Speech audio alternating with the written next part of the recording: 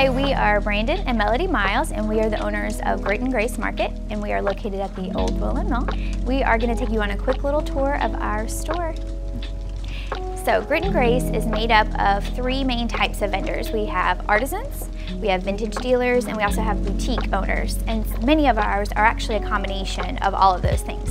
And here down this little aisle, you can see we have the Accent Mark on this side. And if you've been in Cleveland for very long, you are probably very familiar with their gift store. And so they have moved their location from their own brick and mortar store to our store, and so we were really excited to have the addition of the Accent Mark. And you can see one of our home decor boutique owners, they also have a mix of vintage and artisan items in this one. This is called Sweet Time. And so you can see we have lots of seasonal decor, we sell furniture, lots of home decor, and she has a mix of a little bit of farmhouse style, a little bit more modern too. Some mid-century mixed in with her stuff too. Yes. Yeah, she has a nice mix of a lot of different things. Yes, very cohesive look though. That's one thing you'll find at Grit and Grace. Our shop owners are really good at finding their look, and so they are their own small business, and that's what you find. You find about 100 of these their own small businesses, and each space is unique and has a great look. So we're gonna head this way and show you one of our shops called Cabinology.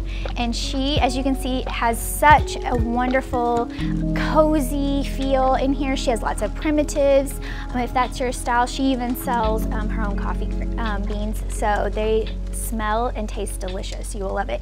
But this is just one of the looks. You can see down the aisle, these, most of them are that direction. And so we have a combination of mid-century modern, we have farmhouse style, we have more modern spaces, some boho look. But then we also have artisans. We have things like handcrafted soaps and lotions. We have jewelry, and we have artists as well too. We'll have paintings, we'll have of course, some of our furniture has been painted as well too, and is turned into pieces of art actually as well too. So one of the things that we wanted to do whenever we were starting the place was have a place for artisans and artists to have a place to display their works as well too, because sometimes it's a little more difficult for them to be able to put it out for people to see it. So we're very happy that we've been able to pull in those types of shop owners as well too. So. We do also have women's and children's boutique clothes as well. So that's one we haven't mentioned, and jewelry. And a lot of that is handcrafted jewelry as well. So. Right, so there's a lot of different options here. If you haven't ever been, we definitely would love for you to come by and visit.